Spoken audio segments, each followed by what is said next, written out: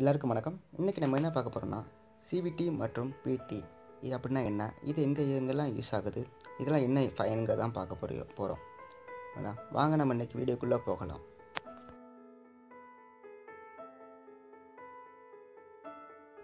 இங்கே ஃபஸ்ட் நம்ம பார்க்க போகிறது சிவிடி. இதை ஷார்ட் ஃபார்மாக சிசிவிடின்னு சொல்லுவாங்க, சிவிடின்னு சொல்லுவாங்க. இது அப்படின்னா என்னென்னா கெப்பாசிட்டர் கப்புள்டு வோல்டேஜ் ட்ரான்ஸ்ஃபார்மர். இதோட ஷார்ட் ஃபார்ம் தான் சிவிடிங்கிறது. இதில் என்ன இருக்குன்னா நம்பர் ஆஃப் கெப்பாசிட்டர் வந்து சீரியஸில் ஆட் பண்ணியிருப்பாங்க.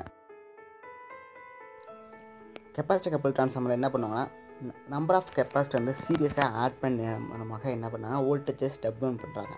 இதுதான் இதோட மெயின் கான்செப்ட்டு. ஸோ நம்ம வந்து நம்பர் ஆஃப் கெப்பாசிட்டர்ஸும் 1 by 1 சீரியஸாக ஆட் பண்ணிட்டு அட் த எண்ட் ஆஃபில் வந்து வோல்டேஜ் டவுன் ஆனால் அங்கே ஒரு வோல்டேஜ் ட்ரான்ஸ்ஃபார்மர் கனெக்ட் பண்ணுறாங்க.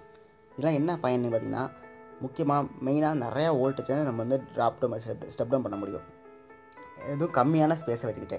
சப்போஸ் அந்த இடத்துல ஒரு ட்ரான்ஸ்ஃபார்மர் யூஸ் பண்ணால் ரொம்ப சைஸும் பெருசாக இருக்கும், அதே மாதிரி அந்த டிரான்ஸ்போர்ட்டேஷன் நிறையா இடத்துல ப்ராப்ளம் வரும்.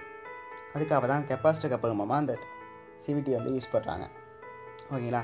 இது வந்து இன்டர்னல் ஸ்ட்ரக்சருங்கிறது பார்த்திங்கன்னா எப்படி இருக்குன்னா நிறைய கெப்பாசிட்டர் ஸ்டாக் பை ஸ்டாக்கை அசம்பிள் பண்ணிவிட்டு கடைசியில் ஒரு வோல்டேஜ் ட்ரான்ஸ்ஃபார்மரை கனெக்ட் பண்ணிப்பாங்க. இந்த மாதிரி சின்ன காம்பேக்ட் சைஸில் பண்ணுவாங்க ஃபுல்லுமே. இதுக்குள்ளே நம்ம ஃபுல் பார்த்திங்கன்னா அந்த ஸ்டாக்காக இருக்கும். ஒவ்வொரு ஸ்டாக்லேயுமே கெப்பாசிட்டர் வந்து சீரியஸாக ஆட் பண்ணி வச்சுருக்காங்க. ஓகேங்களா. இது எல்லாமே வோல்டேஜ் டிவைடர் சர்க்யூட் வந்து இந்த பிரின்சிபல் தான். சேம் வோல்டேஜ் டிவைடர் பிரின்சிபல் இருக்குல்ல, அந்த சர்க்யூட் தான் யூஸ் பண்ணுறாங்க. இதில் பார்த்தீங்கன்னா கெப்பாசிட்டர் வந்து C1 C2 2 தான் ஸ்டாக்காக பிரிச்சுட்டாங்க. இதில் ஃபுல்லாக கெப்பாசிட்டர் வந்து உள்ளார வந்து அசம்பிள் ஆகிருக்கும். லாஸ்ட்டில் வந்து ஒரு சின்ன வோல்டேஜ் ட்ரான்ஸ்ஃபார்மர் கனெக்ட் பண்ணிட்டாங்க. சிபிடி வந்து சுவிட்சால் யூஸ் பண்ண இன்னொரு ரீசன் என்னென்னா பிஎல்சி கம்யூனிகேஷனில் 2 ஃப்ரீக்வன்சி மேட்ச் பண்ண வேண்டியிருக்கும். அப்போ வந்து சிபிடி வந்து என்ன அந்த ஃப்ரீக்வன்சி மேட்ச் பண்ணுறதுக்கான சாம்பிள் ஃப்ரீக்வன்சி இங்கே என்ன எடுப்பாங்க. ஓகேங்களா. ஸோ இதோட ரெசோனன்ஸ் ஃப்ரீக்வன்சியை மேட்ச் பண்ணுறாங்க. ஓகேங்களா. நெக்ஸ்ட்டு பிடினா என்னென்னு பார்த்துடலாம் வாங்க. பிடி பொட்டன்ஷியல் ட்ரான்ஸ்ஃபார்மர் இல்லைனா வோல்டேஜ் ட்ரான்ஸ்ஃபார்மர். இதோட ஷார்ட் ஃபார்ம் தாங்க பிடி. பிடிங்கிறது எங்கே யூஸ் பண்ணுறேன்னா சப்ஸ்டேஷன், சுவிட்ச் யார்டு, அப்புறம் பீட் லெவல் எந்திரத்துலையும் ஒரு மெஷர்மெண்ட் பர்பஸ் வோல்டேஜ் வந்து மெஷர் பண்ணுறதுக்கு பிடிங்கிறது யூஸ் ஆகுது. இதில் வேறு என்னென்னா வர வோல்டேஜை ஸ்டெப் டவுன் பண்ணி சிஸ்டத்துக்கு தேவையான வோல்டேஜை கன்வெர்ட் பண்ணுறது தான். ஸோ நம்ம யூஸ் பண்ண பார்த்தீங்கன்னா 63.5 வோல்ட்டும் 110 110 வோல்ட்டு இதான் நம்ம நார்மலாக யூஸ் பண்ணிக்கிட்டு இருக்க பிடியோட ரேஞ்ச்.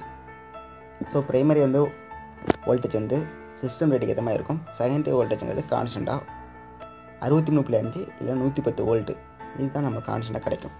ஸோ பிடிங்கிறது ஒரு ப்ரைமரியில் வந்து ஒரு ஃபீஸ்மும், செகண்டரியில் வந்து ஒரு சின்ன வைண்டிங்கு ப்ளஸ் அதுலேருந்து 110 வோல்ட் அவுட்புட்டில் வந்து கனெக்டாக இருக்கும். அவுட்புட் வோல்டேஜ் கிடைக்கும். ஓகேங்களா. ஸோ வேரியஸ் டைப் ஆஃப் பிடி வந்து சேம் இதே ஸ்டாண்டர்ட் தான் யூஸ் பண்ணியிருக்காங்க. ஸோ இதோட பிரின்சிபல் பார்த்திங்கன்னா வோல்டேஜ் ட்ரான்ஸ்ஃபார்மர் வந்து என்ன பிரின்சிபல் ஒர்க் ஆகுதோ அந்த பிரின்சிபல் தான்